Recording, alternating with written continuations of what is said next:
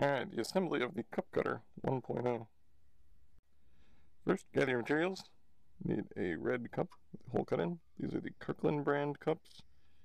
The ribs mean it's strong enough for a cup canner. The solo cups, not so much. 2 rubber bands, a 7-inch wide plastic bag. This is 7 by 10. Shorter would be better, but don't have it. Pull hook and your base, which is 3D printed. Take your pull hook, stick it into your bag, right about in the center. Oops. There you go. And you want to get your rubber band on there real good.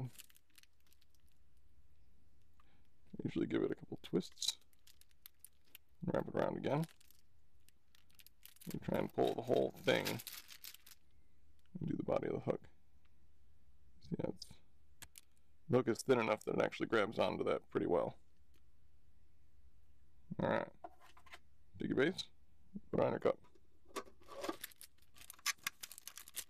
With little ridges so it sort of locks in place. And take your rubber band. Go through here.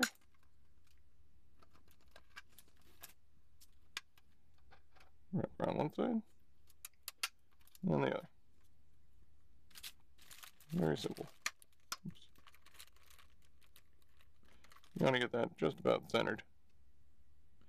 You take the bag sticking out, open up, fold it over the cup.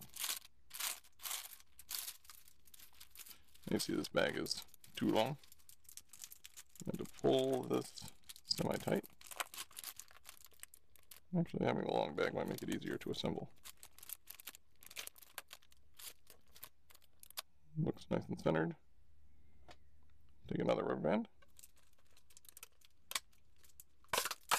Right around the base. And you're done. You can cut away this excess. Or what I usually do is just bunch it up and use another rubber band. And